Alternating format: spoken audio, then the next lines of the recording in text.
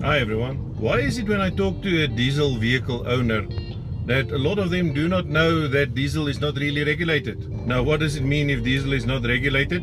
Well, garages can charge you whatever they want for the diesel. Obviously, they have a minimum cost, which they probably won't charge you below that amount. So that's not good business. But the amount of profit that they make on a litre of diesel completely depends up to the owner of the garage. That would mean that if you do a bit of research and you drive around a bit, you will very likely find cheaper diesel. And when I say you'll find cheaper diesel, the cheaper diesel will be substantially cheaper.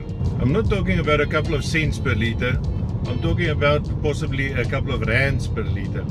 Just by doing a bit of research, driving around and keeping your eyes open, you will soon realize which one is the garage that gives you the cheapest diesel around, and then you support them. So your homework is to go around, look at which garage in your area is the cheapest one, and comment it down below so we can share the knowledge. And if you found this video helpful, like it down below. Thanks. Cheers.